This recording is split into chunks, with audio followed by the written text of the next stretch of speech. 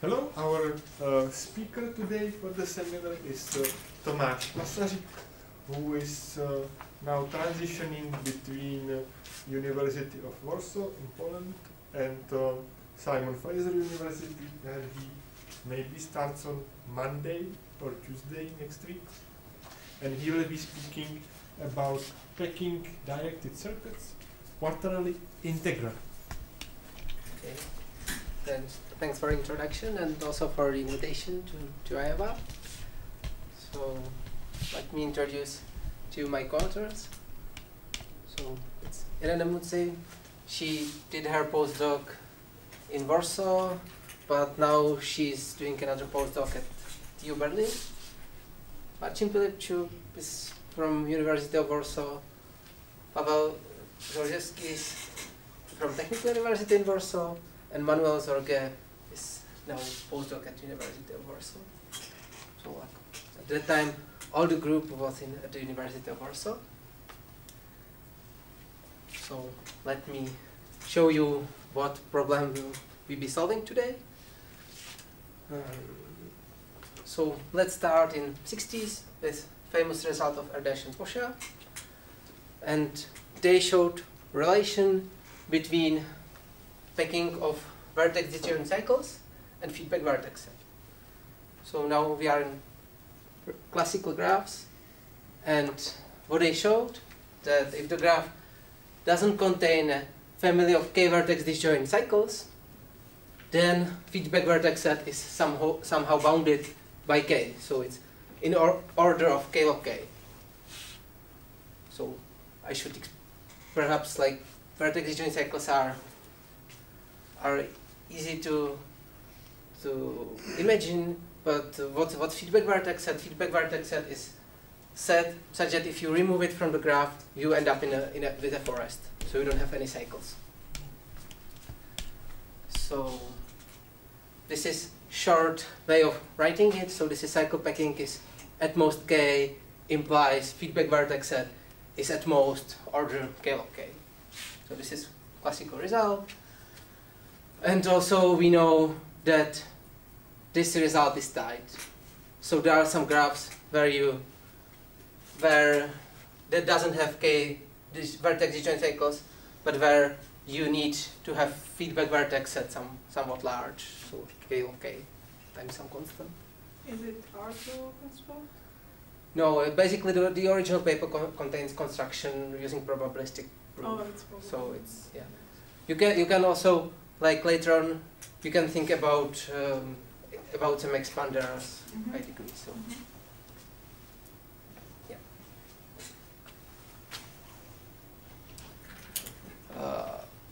so we moved a couple of years later, and there was Younger who thought, okay, perhaps similar relation exists not only in classical graphs but also in directed setting.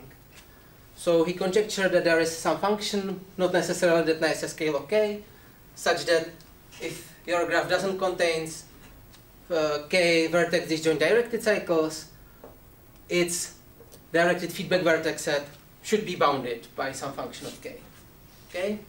And then it took quite a long time to turn this conjecture into proof, and it was done by Reed, Robertson, Seymour, and Thomas in '96. And they really showed that there is some function. But problem is that the dependency of like this function is really huge. It's dependent on some Ramsey numbers and towers of it, so it's quite huge. The directed feedback vertex set, you just try to break all directed cycles. Yes, exactly. Yeah, good point. Yeah. Now in directed, we will move to directed setting now. So everything will be directed. So yeah, exactly. You don't care if there are undirected cycles. You only care about directed ones. And yeah, good point. Thanks. So now what we did, right? So we really wanted to squeeze down the polynomial, but it comes with a price. So in our case, the price is that now we are forbidding not only like k vertex disjoint cycles, but we are forbidding also cycles that doesn't overlap much. What I mean by not overlap much, for each vertex of a graph, I say that it can be in at most 4 cycles. That I mean by quarter integral. So, like, now my claim is that I cannot pack K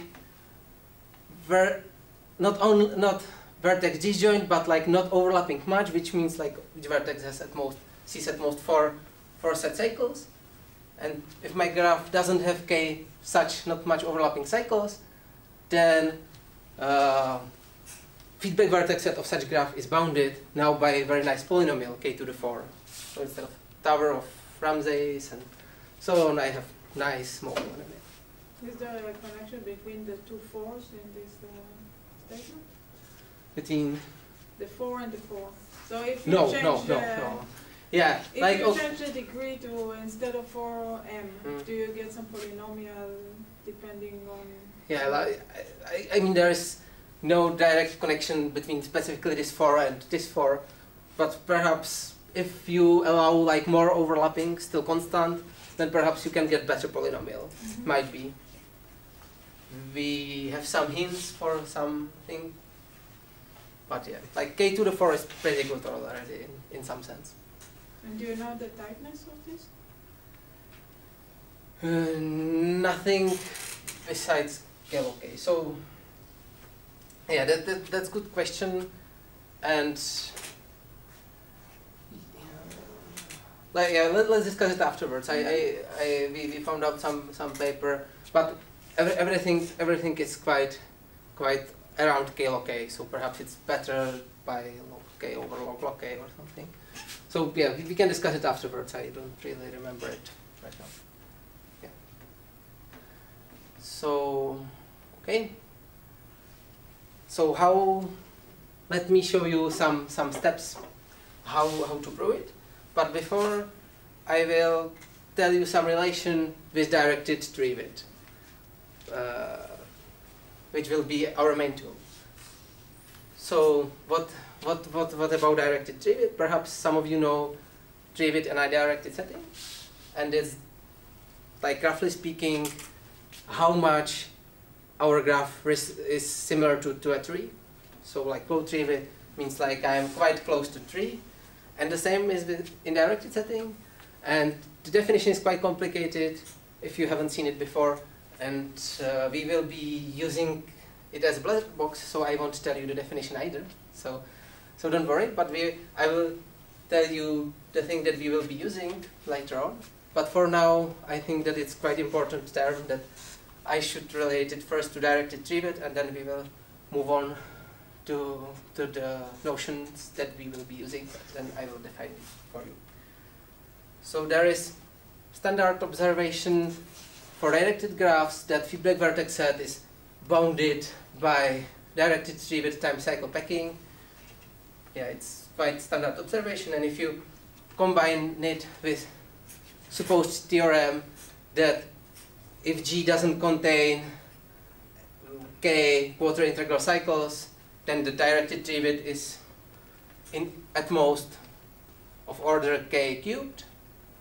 Then just by combining those two, you get that the result that I promised. So no K quarter integral cycles means feedback vertex is bounded by OK to the 4. So because you know like cycle packing is at most K, so this is like K cubed times K, it's K to the 4. So from now on, let me a bit use directed derivative instead of feedback vertex set. Okay. So now our aim is to show that no K quarter integral cycles means directed derivative is bounded by K cubed. But I will show you something more general in this direction. So in fact, we be able to prove some kind of decomposition theorem, which is a bit nice by itself. And it states that there is some constant such that for some integers a and b, and every directed graph G of directed tree with at least this polynomial, which is still considered somehow small polynomial. So we have graph with directed tree with at least this large. Then what we can decompose this graph into A subgraphs such that each such subgraph doesn't overlap much. Again, like they can overlap, each vertex can see at most 4 such subgraph. And also each such subgraph has large directed tree with at least B. Okay? So this is a picture how much they can overlap. Yeah. Now how I said that this is generalization, so how those two relate. So if you imagine that instead of B you use just 2, then, and using the fact that direct graph of directed tree with at least 2 means there is a cycle directed, which is like similar to undirected setting, and like this simple fact, but yeah, I haven't told you the definition, so you cannot know. But if you believe me that, then if I suppose contradiction, then I have a graph of large directed tree with something like constant times a to the 6, then I decompose it into a graphs, each that doesn't overlap much and each contains a cycle, which is exactly this, with the worst bound.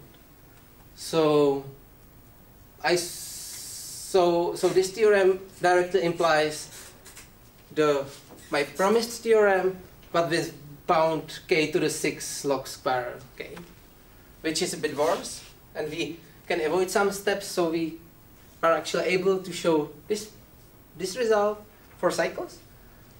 But from now on, I will be speaking about this general theorem, which is nice and it gives you just a bit worse polynomial, but still this is like more powerful. Okay. So before we go, before we go to the proof, let me relate this to another classical result from 2013 by Chekuri and Chusoy. And they showed something similar in undirected setting.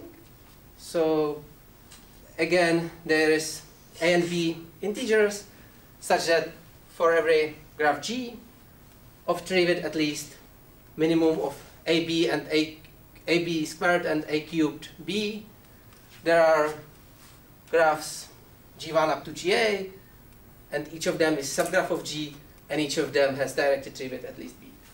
So, and this is I believe it's really tight, so we cannot do better in general. And of course, they also don't have any overlaps there, so it's also much stronger. But this is kind of famous result in undirected setting. So yeah, you can see it as an analog. So now let's move to yeah. So the difference here is really the overlapping and the undirected setting. Besides that, it should be the same. And also, like, they have better bounds.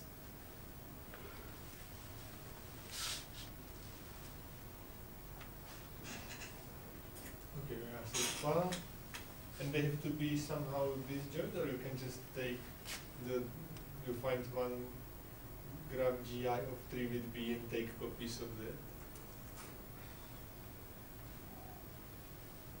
I don't understand the question. So those graphs has to be disjoint in their setting. In our setting, they can overlap, okay, but like only constantly. I didn't see the disjoint. So maybe I haven't mentioned it. Okay. So they are disjoint. Yeah. Sorry. Yeah. Good point.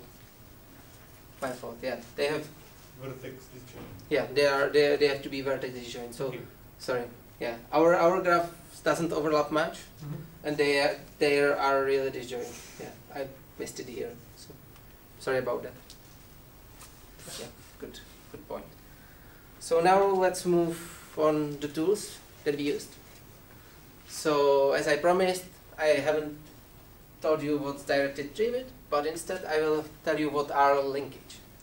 So what is a linkage? I have two sets, A and B, in my graph G, and I take the linkage is size A pairwise vertex disjoint path in G from vertices in A and two vertices in B.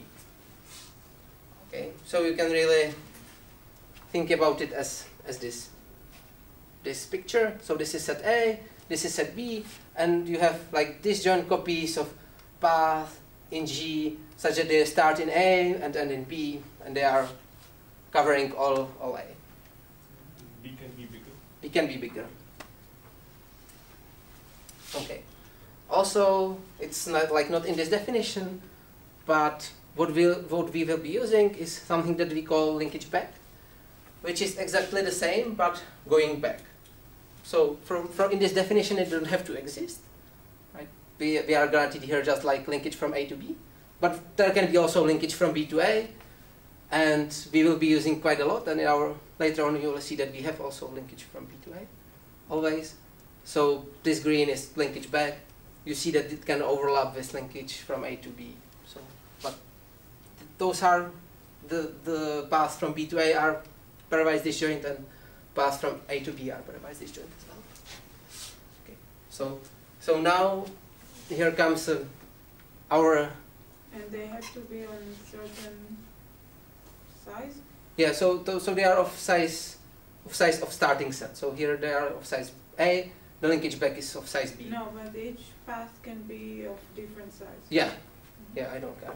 I'm just interested in the connections, not on the. So now, well, linkedness, that's the term that people relate to the directed trivet, and this is a subset of vertices, such that for all its subsets A and B of the same size, there is linkage of order A from A to B in that avoids like this the whole well linked set. So it's like connection outside, not using the vertices from W, and it's really from all the subsets of W. So it means also that there is always a linkage back. If I have a well linked set, then yeah, I can just switch B and A. So there's also a linkage from B to A. Okay, so now let's move to how the proof is done. So usually directed trivet, large directed trivet means large well-linked set, and it's easy correspondence. So it's like of the same order. So if I have directed trivet of order K, then I have a well-linked set of order K. But now we need some more structure on this well-linked set. So we are using Kavaraba-Kreutzer lemma, which is quite recent. And here we are asking not only for a well-linked set, but for a well-structured well-linked set, but we are paying for it like quadratic amount. So let's go over it. So we have directed trivet at least like quadratic, and then we have set of alpha disjoint path. So those are those black paths, and on each path there are two sets, AI and BI, subsets of those paths, and we know that AI appears before BI on that path BI.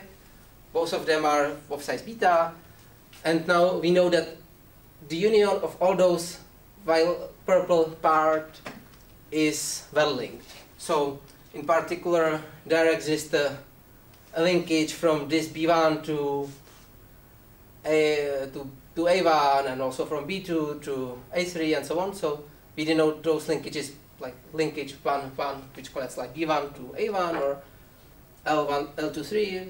It's linkage that connects B2 to A3, and so on. But we have, okay, so those are the two linkages, and you see they are like by itself they are disjoint, and also those are disjoint, but they can overlap with each other.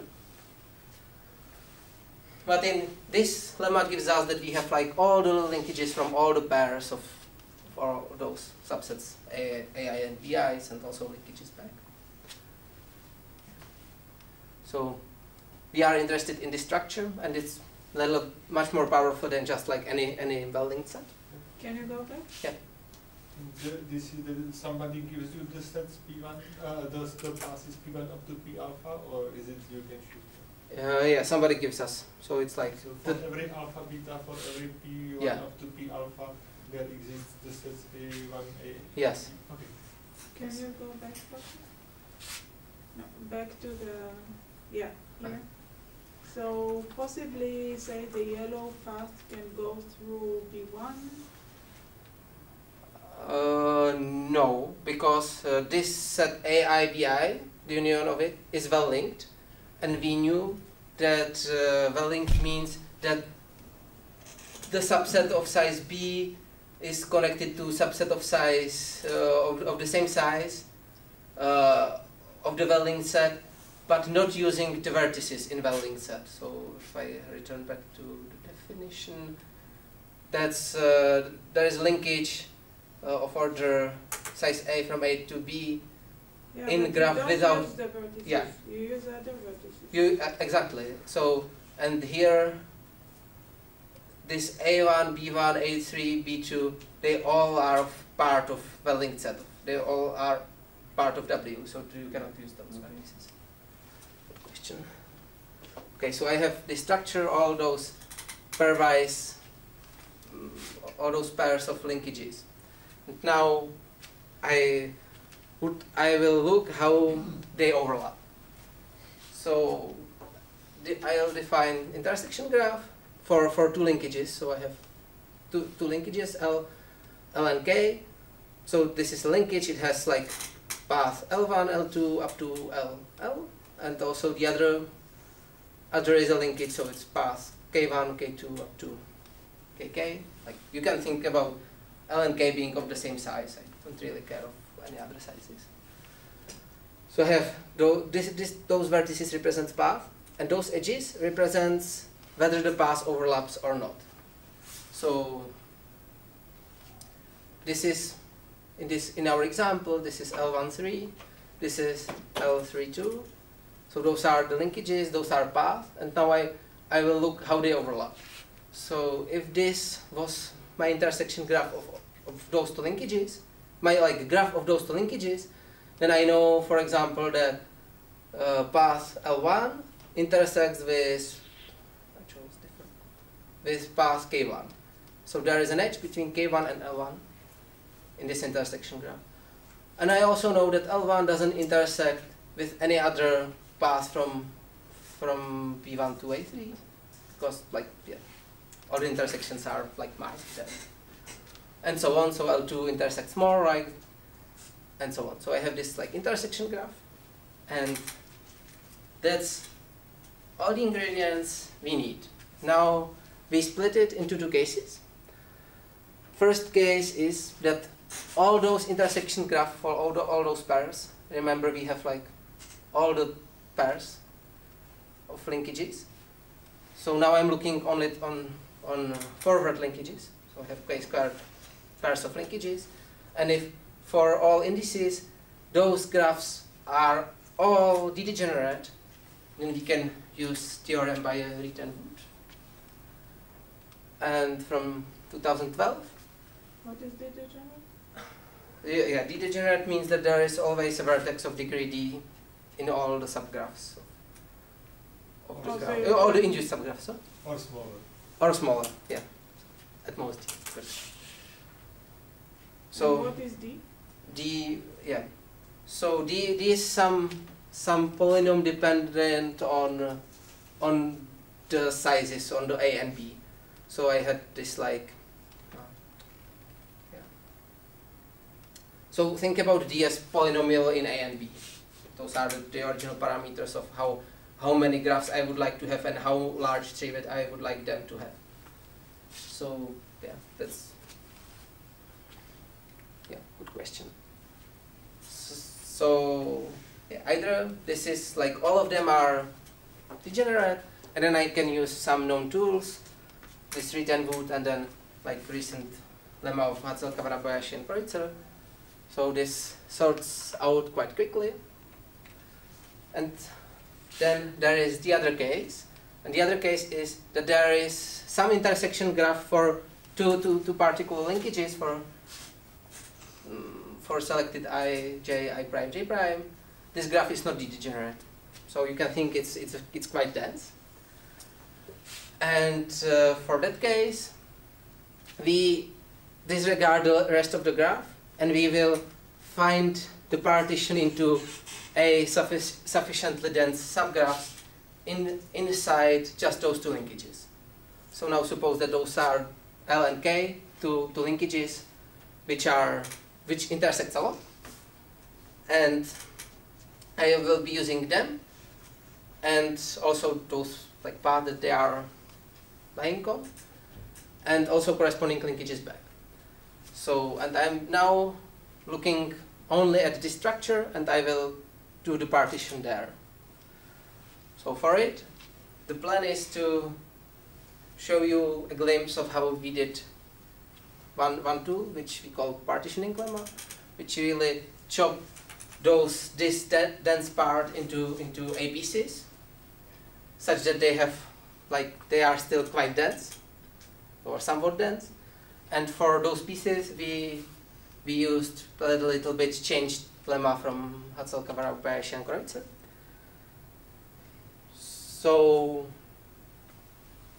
yeah, so then it will be done. We need to tweak it a bit, but I would like to show you a bit how the partitioning is done. It's not really difficult, but it's somehow like the missing piece that was needed to deal with this case. Can you just remind us what do you want to prove about this study, about the linkages? Yeah, I would like to. So I have those two linkages, and they intersect a lot, and also I have corresponding linkages back. And my goal is to chop it into pieces, like this part of the graph, such that to A pieces, such that each piece has large directed tree width. Okay, so now partitioning lemma. For it, I need a bit more structure over intersection graph. So recall this intersection graph, those are paths of linkage L, those are paths of linkage K, and there was an edge if those paths intersected, if and only if. And so that was intersection graph, and I now enhance it a bit more by those green edges, and they give you order on path of forward linkages, and they correspond to back linkage.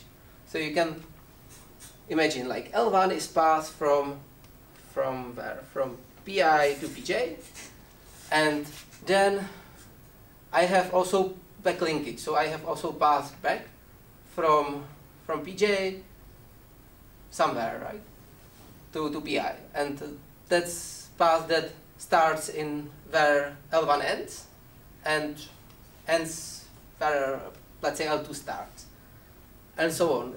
In this way, I can always, like, this is forward linkage, this is back linkage, this is forward linkage, back linkage, and so on. And in this way, I at some point might return back. Then I don't care, I can use any other vertex in my order, or I will just continue, and so on. So let's just like maybe follow me with the intuition. If not, then it will be quickly over, I promise. So don't worry. So now really our task is to chop it into pieces into pairs of pieces that have large average degree. So imagine that like I have to preserve this order for some reasons to be able to use the Hatzel-Kavanabayashi and Kreutzer lemma on the pieces. So I have this order, I cannot do anything with it, but I can partition it into some parts. And I will be doing it by induction. So now imagine that I would like to chop it just somewhere, let's say both parts in the middle somewhere, and obtain like sufficiently dense dense subgraphs. So I basically need to have one property. So I chop it into those two parts, and either this blue, so this subgraph, this like purple and purple, has large average degree, and also this black part and this black part has also large average degree in between. So that's one good case. And the other good case is the other way around. So like this black part with this purple part has large average degree, and this purple part with this black part has large average degree. So it's surprising that I am always able to satisfy this condition. So either like both gray or both blue parts has large average degree, and then I can do the induction. Yeah. So interestingly, like the only thing I really, besides some technical things, what I'm really doing is taking the middle on the left side. So I'm counting the degrees on the left side, and when I'm in the middle with respect to the size of what I have on the left, then I chop it there. And on the right side, I do the same. So I'm looking on the degrees, and if I counted enough edges, like enough like half-ish edges, then I can also chop it on the left side, on the right side, and then I have this property. So it's a bit surprising that this easy construction gives you actually this property, which is straightforward to use in the induction. Okay, plus minus some like small tweaks that you need to do on the borderline, but basically even it's like simple idea, but you need to do it technically. Good. So this is our partitioning lemma, and then you use the lemma of Hatzel-Kavrab-Bayesian-Kreutzer, which tells you that if you have large average degree, and then you have large tree-width, large directed tree-width. So that's the last piece. So to conclude my talk, I'll ask about some interesting directions. So first is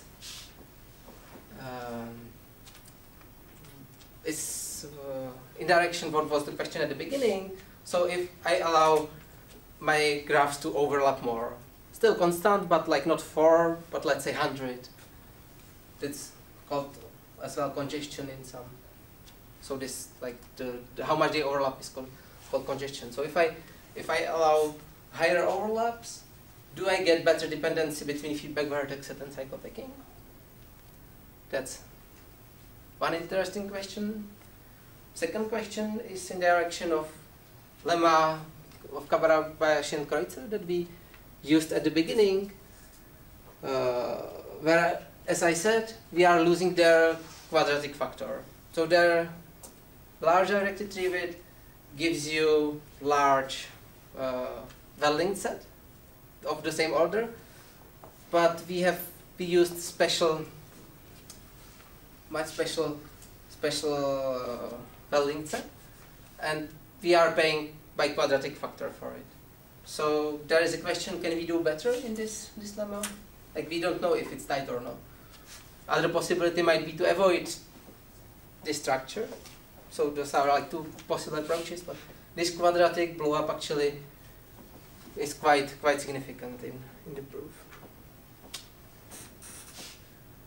Yeah, and third question is kind of meta question with respect to partitioning lemma. So it would be really nice to see if you can use this idea in some other proofs as well. So it's like one of the really new proofs in this direction, new tools in this direction. So that's it. Thank you for your attention.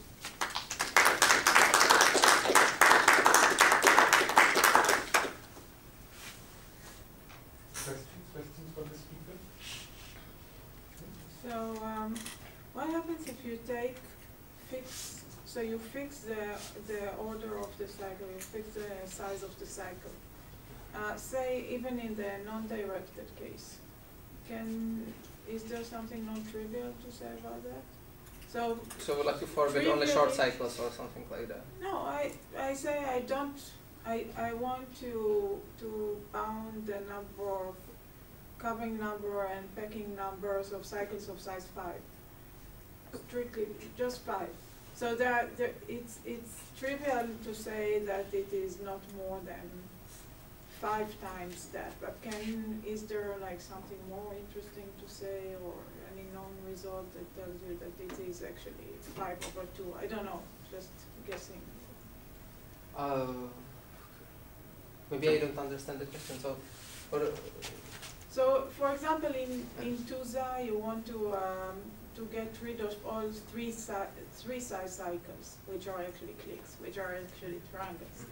So now you want to get rid of all 4 size cycle, or 5 size cycle, or 100 size cycle, but with a fixed number.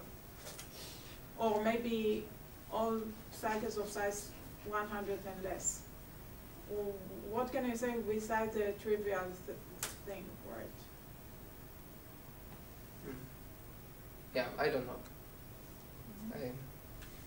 Yeah, like this whole direction of Erdős-Pósa is quite famous, and there was plenty of papers in many specific graph classes, and I would bet that it was studied, but I personally don't know.